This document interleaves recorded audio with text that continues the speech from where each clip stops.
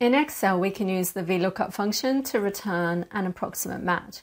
For example, let's say we want to find the bonus rate for these orders based on the order values tiers here.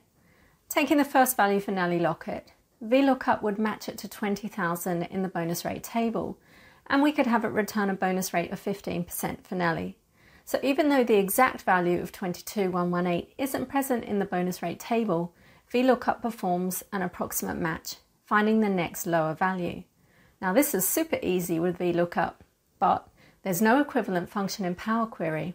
However, as with everything in Excel, there is a workaround, so let's take a look. I'll start by loading the two tables to Power Query. So on the Data tab of the ribbon, from Table Range, my data's in an Excel table. Let me bring the Power Query window over into View. I'm going to close and load this one just as a connection, and then we'll go and grab the other table, which has my bonus rates. So I've got my two tables in Power Query. You can see them here. All I need to do now is merge them together. I'm going to merge the queries as new. And that way we can just see the audit trail of how the queries evolve. So I'm matching my orders table to the bonus rates using the orders column and the order value. And down here in the join kind, I want full outer.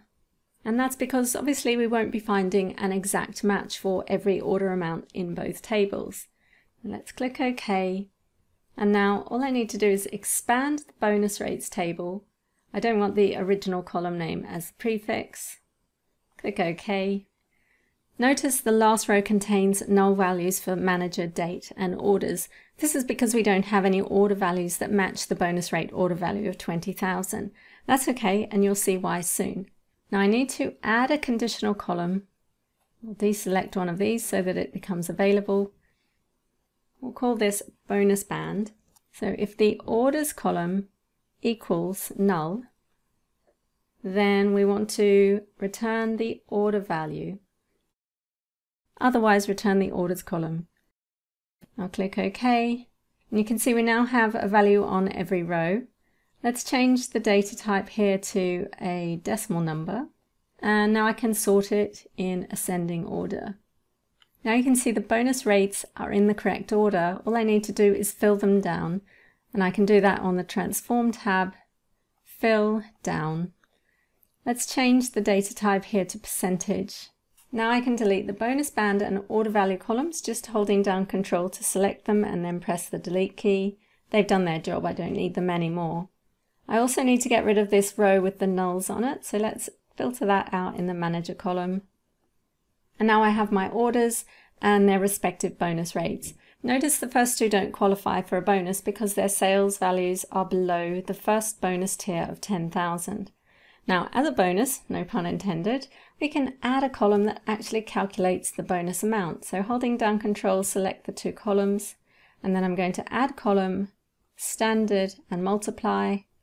There's my bonus amounts. Let's change that to a decimal number, and I'll rename this bonus. Lastly, I'll give my query a better name. I'll call it order bonuses. And that's it, I'm done. Let's take a look at another example. This same technique can be used to assign fiscal periods to a dataset. Here I've got my list of quarter start and end dates and their respective quarters. I'm going to load this table into Power Query using the From Table Range. The first thing I want to do is change the data type on these two columns because they're just date, not date and time. And I'll replace the current step. So I still have my orders table here. First I need to match this data type to the other table, so I need to change it to date. I'm going to replace current. And then I'm going to merge the queries as new. And the second table is the quarters table. We're matching the date to the quarter start, and the join kind is full outer. Again, we're going to expand this table. I don't need the quarter end. And I'm going to just leave the column names as is. I don't want them prefixed. Just like before, we need to add a conditional column that generates a list of complete dates based on the date or the quarter start. So we'll call this quarter start date.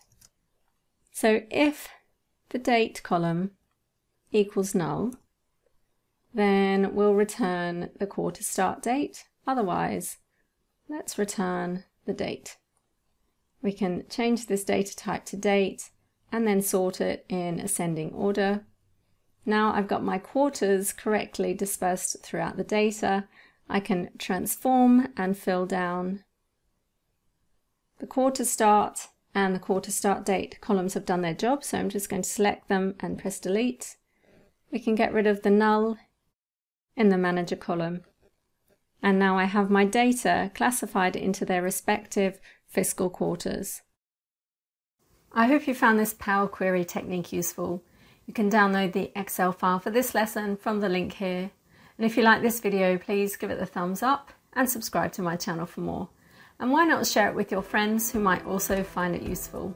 Thanks for watching.